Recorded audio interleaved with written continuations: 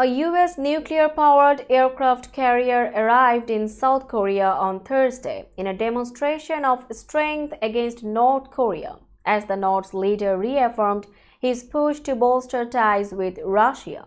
The USS Ronald Reagan and its battle group came to the southeastern South Korean port of Busan after participating in a trilateral South Korean-US-Japanese maritime exercise earlier this week, the South Korean Defense Ministry said. The aircraft carrier is to stay in Busan until next Monday as part of a bilateral agreement to enhance regular visibility of U.S. strategic assets to the Korean peninsula in response to North Korea's advancing nuclear program, according to an earlier Defense Ministry statement.